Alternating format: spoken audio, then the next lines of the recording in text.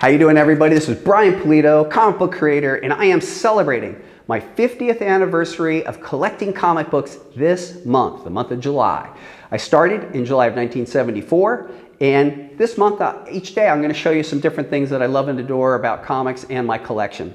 Today, we are looking at Avengers number 4. Now, if you know anything about me, I am a huge Captain America fan, so this is definitely part of the attraction. This is technically I guess the official modern reappearance of Captain America in Avengers number 4, where he is found by Submariner out of an giant ice cube. But I did want to talk to you about how I actually acquired this particular book. So I got this book at a place in Hoboken, New Jersey called Interstate Video World. This place was amazing. It had VHS tapes, comic books, and ice cream. It's like, it was like two houses away from where I lived.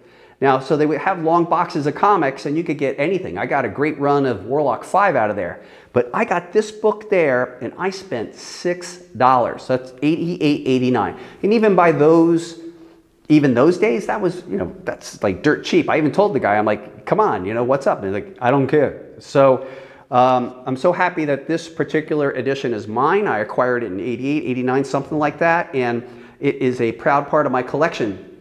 So tune in every day in July where I'm going to talk to you about all different sorts of books and collections. And look, let me tell you, throughout these 50 years of collecting, I collect from the heart. It's not really about investments for me, so I have an obscure collection and you're going to see more about it. So tune in tomorrow for the next one. Thank you so much.